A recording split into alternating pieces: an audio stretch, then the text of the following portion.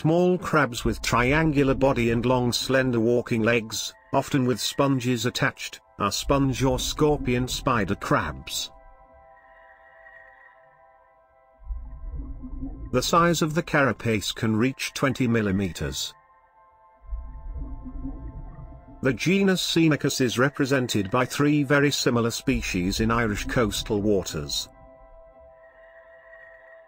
Spider crabs covers themselves with tiny pieces of sponge and seaweed to provide camouflage, therefore, it is not possible to distinguish them underwater.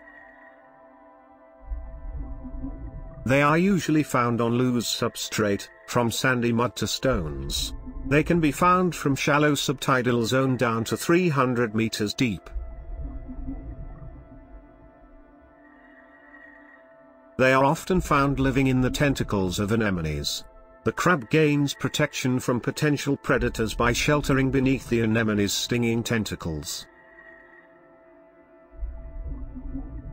The crab eats particles of food dropped by the sea anemone, and mucus from the surface of the anemone.